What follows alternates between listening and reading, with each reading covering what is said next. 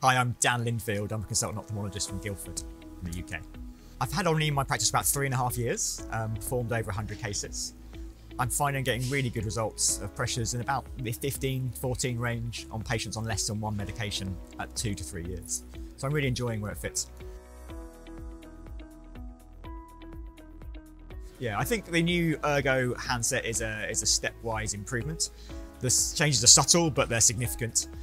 Most importantly, the tip seems to allow us to cannulate Schlemm's canal more effectively, especially on the backhand pass. The forehand was always easy, but the backhand pass I think has been improved, and it's just easy to hold. It's a true single-handed procedure. I think the lack of capital expenditure is always a bonus. The NHS is cash-strapped, but time-rich. It's nice to be able to purchase a single device that is not expensive. And it seems to have a really nice learning curve. I really like OMNI how you know that you're in the canal. You get some physical and visual feedback that you're in the right place, and you know that you're treating what you want to treat.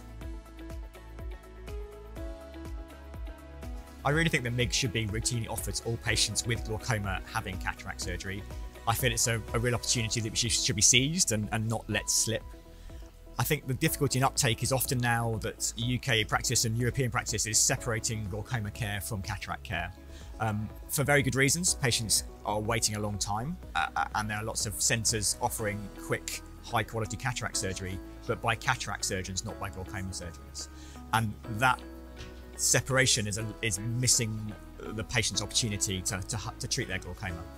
So in the ideal world, I think all patients with glaucoma should be offered a MIGS device at the time of their cataract surgery. I think we should seize that with both hands. It's always a shame when you get referred a patient who is pseudophakic and that opportunity has fallen by the wayside. It doesn't stop you intervening. OMNI, for example, is licensed for standalone or with cataract use, but it's a second procedure. It's a shame that the patient has to undergo a second procedure when you could have done it at the same time. But we know from research that the power of these devices is similar or the same, whether you're combining with cataract surgery or as a standalone. I think compared to filtration surgery, all MIGS devices are safer.